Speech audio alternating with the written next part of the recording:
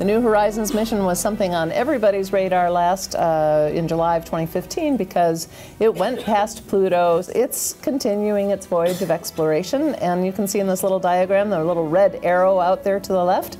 New Horizons going to visit something called MU69. MU69 is a member of the Cold Classical Kuiper Belt.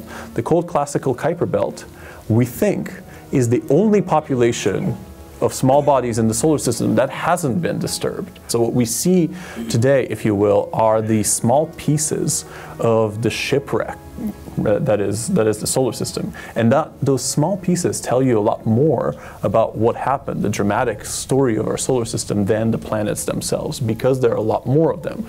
And you can study their structure in much greater detail. Is everybody just over the moon, just excited beyond belief?